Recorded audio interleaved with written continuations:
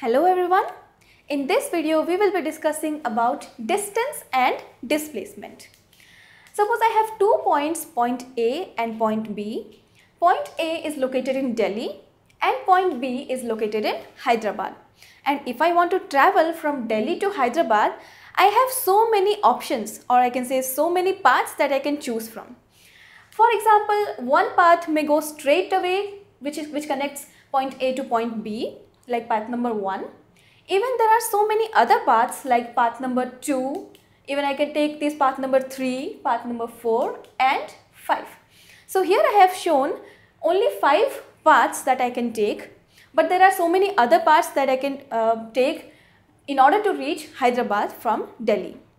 Now, on having a closer look at all these paths, we can say that the path length of all of them are different from each other.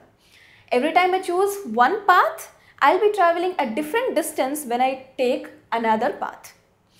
Now, as I said, all these 5 paths are the possible paths that I can take, and each path is associated with a separate or different path length. Now, what do you think is the shortest path that I can take in order to reach Hyderabad? Yes, obviously it will be the path number 1, which straight away connects point A to point B. So, path 1 is the shortest distance between the points A and B. Now, such paths which are shortest are termed as displacement. Now, this path 1 is called the displacement over here, which straightly connects point A to point B. And all other paths that we see here, for example 2, 3, 4 and 5, only denote the distance. Now I think you are pretty clear about the difference between the distance and the displacement. Now suppose I take path number 5 in order to reach Hyderabad.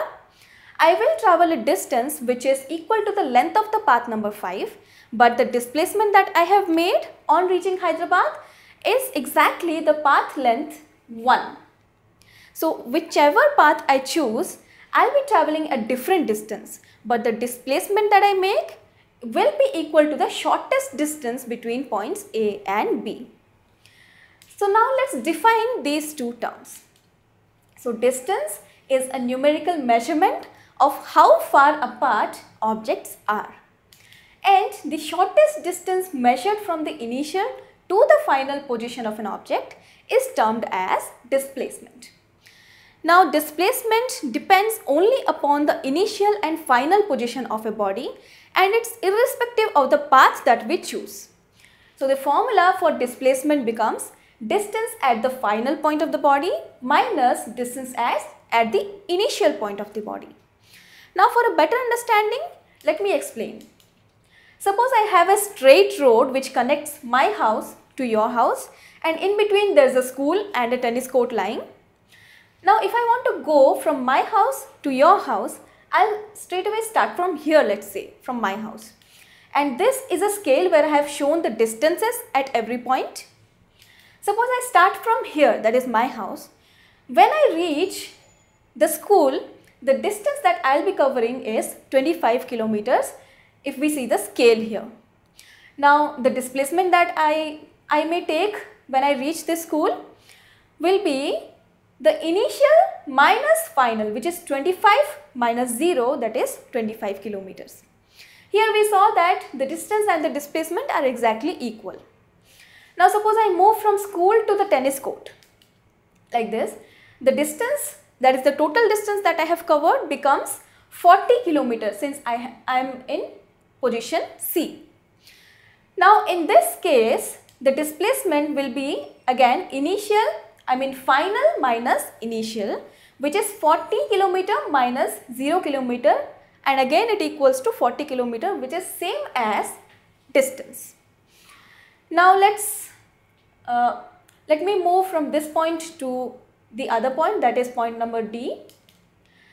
Now the total distance that I have covered on reaching point D, that is your house, is 60 kilometers in total, and the displacement is again final minus initial, which is 60 minus 0, that is 60 kilometers. Now suppose I want to return back to my home. So I take a U-turn and I take the other way. Now suppose I reach this tennis court here. Now the distance that I have covered here, that is the total distance, becomes 60 plus 20, that is 80 kilometers. Now here the displacement of the body is a bit different. The displacement will be final minus initial, which is 40 minus 0, that is 40 kilometers. As I said, while talking about displacement, we only consider the initial and the final position of the body, which is irrespective of the path that it has taken.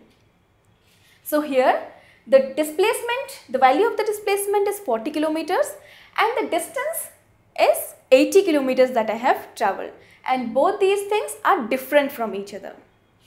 And again, when I reach school while returning, my total distance covered will be 80 plus 15, that is 95 kilometers. But the displacement that I made is again final minus initial, which is 25 minus 0, that is 25 kilometers. Again, when I reach back to my home, the total distance that I have covered is 120 kilometers. But the displacement here is 0 because my initial position and the final position are exactly the same. So displacement in this case is 0 kilometers. Now we can figure out from all these things here that the value of distance doesn't depend upon the direction of the object that is moving, but the displacement value is depending upon the direction of the object. Now as far as the direction of the object was same, which is up to reaching the point D, there was no change in the values of distance and displacement. But when the body changes its direction, there is a difference between distance and displacement. So from here we say that distance is a quantity which is independent of direction of a body that is traveling, and such quantities we call as scalar quantities. Those quantities are concerned only with the magnitude and not the direction of the body. But quantities like this, which are also taking into account the direction of the body that is moving, are called as vector quantities. So distance is a scalar quantity and displacement is a vector quantity. Now suppose I have a circular path like this. Now suppose I travel the whole path. What do you think will be the distance and the displacement in this case?